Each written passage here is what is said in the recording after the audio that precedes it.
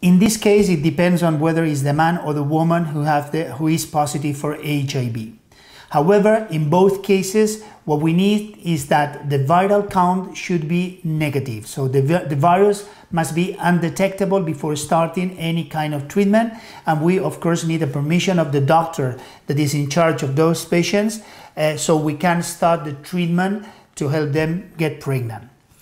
Second, it's true that in some cases the assisted reproduction techniques in this particular case are used because what we want is to reduce the risk of transmission of this infection, especially with regards to the fact that the man may transmit the disease to the woman.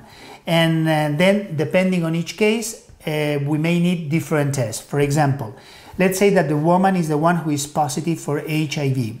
As long as the count of the virus is close to zero, there is no restrictions. You can have any treatment, okay, regardless of the problem of the HIV. So they can have IUI, they can have IVF, they can have egg donation. Because in women, the only real risk is the vertical transmission of the virus and the infection to the fetus. So if they are negative, well, we can start with the simple IUI to avoid having unprotected sex between the couple, and that's it.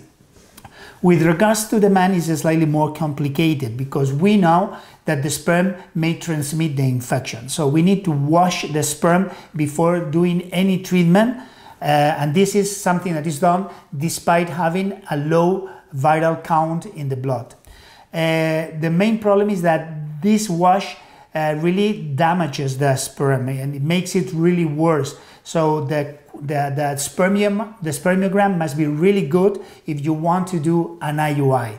This is why nowadays most of the time we perform IVF in these patients. We first perform this washing, we reduce the low count of viruses that could be in the semen sample, and then we proceed with the NICSI in order to reduce the risk of transmitting the infection to the woman.